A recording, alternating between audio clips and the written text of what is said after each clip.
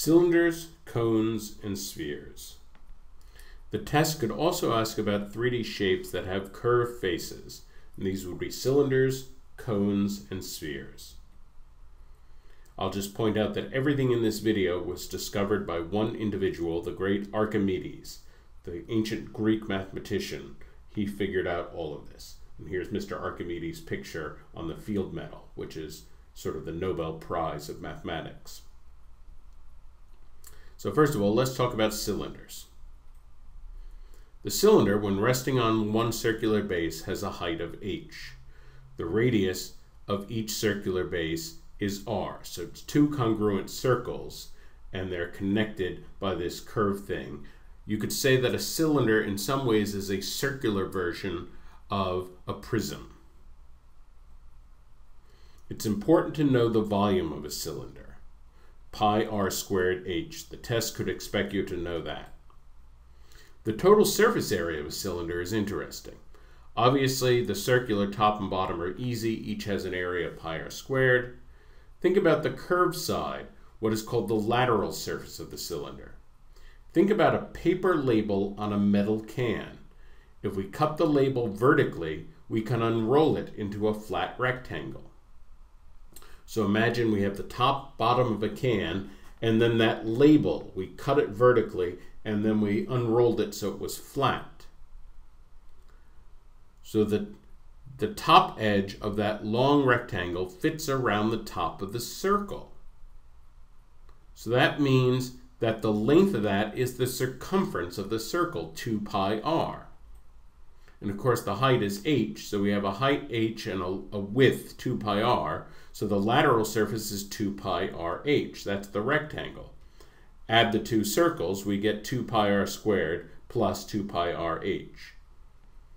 So the test does not expect you to know this. You do not have to memorize that, but the test may ask about it. They'll give you that formula. It is good to understand where that formula comes from. And so it's just good to be familiar with this in case the test hands it to you. Now we'll talk about cones. A cone is like a circular pyramid.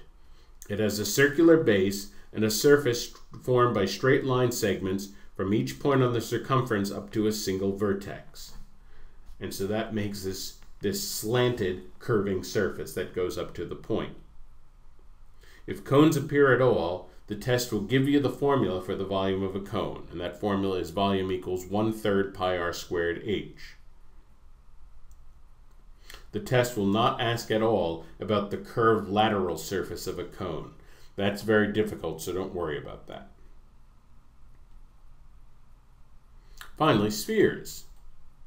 Here you need to know just the basic facts. You need to know that every point on the surface is equidistant from the center. You need to know that the sphere is circular in every direction. Incidentally, the surface of the Earth is roughly a sphere. Not exactly. It turns out that the Earth is a little wider at the equator, but it's roughly a sphere. The test will give you any formula you need to know. For example, the volume of a sphere or the surface area of a sphere. So you don't need to memorize those. The test will give those to you. Here's a practice problem. Pause the video and then we'll talk about this. Okay, a cylinder neatly encloses a sphere so that the curve of the cylinder touches the sphere in a circle at its widest, and the top and bottom faces of the cylinder are tangent to the sphere.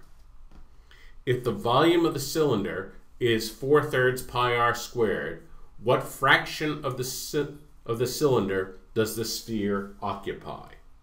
Okay, well, let's think about this. The radius of the sphere and that of the cylinder must be the same, r, because they touch each other. So that's the radius. The height of the cylinder must be as tall as the sphere, so it must equal the diameter, which is 2r. So the height of the cylinder is 2r. That means that this cylinder, we could figure out its volume, 2 pi r h.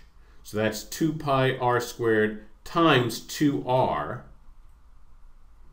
2r cubed. That's the volume of the cylinder. So if we take the volume of the sphere, 4/3 pi r cubed, and divide by 2 pi r cubed, the pi r cubed parts will cancel and we'll just be left with, we get 4/3 divided by 2, so that's 4/3 times 1/2, or in other words, 2/3. So the sphere takes up 2/3 of the cylinder.